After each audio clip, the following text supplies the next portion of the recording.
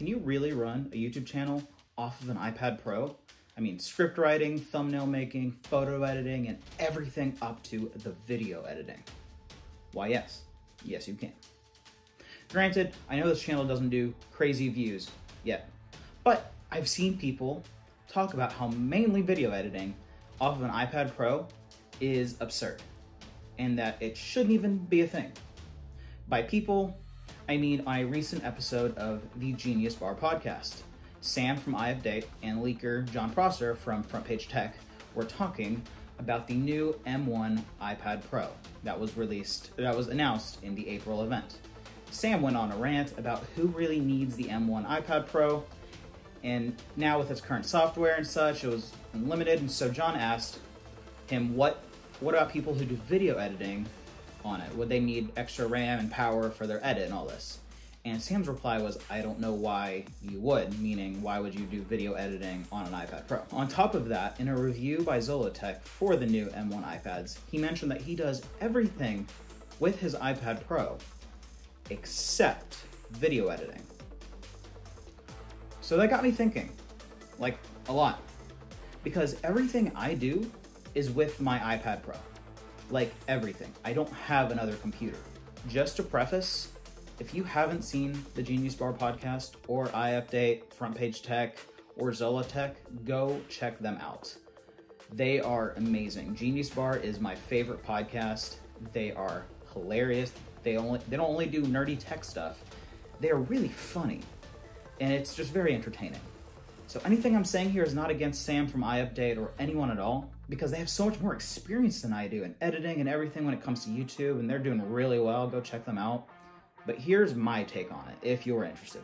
Let's get into it.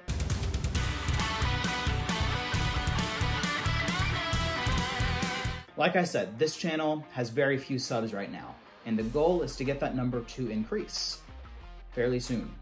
And you can be a part of that by hitting the subscribe button and sharing. I'll give you a cookie if you do. That's a lie. I'll give you an emoji cookie in the comments, I guess. Anywho, I've made a good number of videos, and I have recorded and edited videos for a couple other channels, as well as using the exact same workflow I use for this channel, shot on my phone. And thus far, it's gone very well. I use the standard Notes app for my script writing, B-roll planning, and really anything that requires me to put words on a page. It's my favorite Notes app ever, and I use it for absolutely everything. To make a list about my favorite anime movies, Ride Your Wave, best movie. All the way up to budgeting my expenses and more. Also through iCloud or whatever, it automatically syncs to my iPad or to my phone so I can work on it wherever, and that's just wonderful.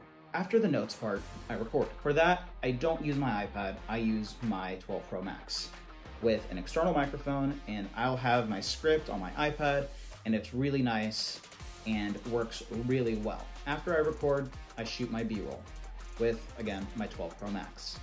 And once I have all my video takes and B-roll shots and everything, I airdrop them from the 12 Pro Max to the iPad Pro. And that transfers really quick. So that takes away the need for an SD card. Okay, so before we get into the video editing, a couple of things that I had to do when I first made the channel, which again, I did all on the iPad Pro. I designed the logo for Shot on my phone with the iPad as well, as I used an app called Mojo, which is a really great app. It's used for Instagram stories, but I use this app to create my intro and outro that you see in the beginning and end of my videos. I downloaded royalty-free music and put them into Mojo and created what you see. Now, I will say, I did have to spend $35 for the entire year to use Mojo, but it's a good price and I use it a good bit, so you know. Next, the actual video editing. I use everyone's favorite editing app, LumaFusion. LumaFusion is super nice and honestly very, very easy to use. It's also only $30 compared to Final Cut Pro, which is $300. So yeah, for someone who's never edited video before, LumaFusion has been very easy to figure out, and I've been able to make my videos fairly quick. And the more videos I make with LumaFusion, the faster I get when it comes to video editing. Okay, so maybe it doesn't have as many functions and features that Final Cut Pro has that pros use. But LumaFusion has plenty of features, and I've run into no trouble at all when it comes to my video editing process. Also, with the new M1 iPads, LumaFusion is coming out with new updates to take more advantage of those chips, and it's just going to be wonderful. There's a new feature called multicam support, which I'm really excited for, and that's going to be super helpful in making of these videos. Okay, so after the video is exported from LumaFusion directly to YouTube as a private video, I go and make my thumbnail. I use an app called Canva. I use this app to make my wedding invitations and everything paper-wise that we use for the wedding. And it has a lot of different editing options, adding images, customizing texts, and even templates and everything for thumbnails, and it saves your stuff for faster work, and it's great.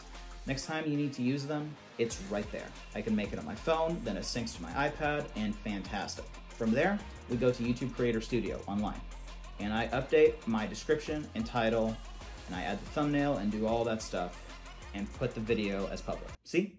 Super easy. Barely an inconvenience. All of this done on my iPad Pro while I'm on a break at work or at home on my couch. No SD cards, no large file transfer, no cables, no nothing. Also, in my tiny one-bedroom apartment, I don't have room for a desk with an iMac, and I really don't want a MacBook. There are some downsides though, such as all the internal and cloud storage these videos take up on the iPad, but I have the 2 gigs of iCloud storage. It's working so far, and as things progress, I will continue to manage my storage and learn how to do it better. So yes, iMacs have bigger screens and fans and faster SSD and RAM and all that. And MacBooks are the same, just portable. And you can make a case to get an iMac or a MacBook rather than the iPad Pro and Magic Keyboard, especially when it comes to the price. But honestly, this is probably a hot take, but from my experience, with macOS and iPadOS, I really, really prefer iPadOS much more. It's simpler, it's easy to use, it's cleaner, but also I just didn't want to buy another system when I started this YouTube channel. I do Zoom guitar lessons as a part-time job, and I've always used my iPad Pro for that. And it's really nice to use with the pencil and the keyboard, and when I do eBay work with my dad, it's nice to use the iPad as a laptop sometimes, and then sometimes I'll ditch the Magic Keyboard and just use it as a tablet. And that's super nice. It's a 2-in-1, and I love that. All that to say, I can make better use of the iPad Pro setup than with a MacBook or an iMac. That'll just tie me down to a desk. And I can't afford to buy another system to use specifically for this channel on top of my iPad, so I use my iPad for everything.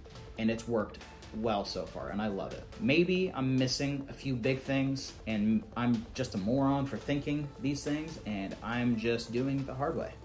Who knows? But if that is the case, you probably know more than I do. So let me know in the comments. I always love being told when I'm doing something wrong. I love it. But for some reason, if this video has eased any new creator's nerve about starting a content creation-based business off of an iPad, let me know in the comments too. Don't forget to like and subscribe, ring that bell. Even if you hated the video, it still helps me. Like I said, I'll give you a cookie. Anyways, I'm Jake. This is Shot on my phone.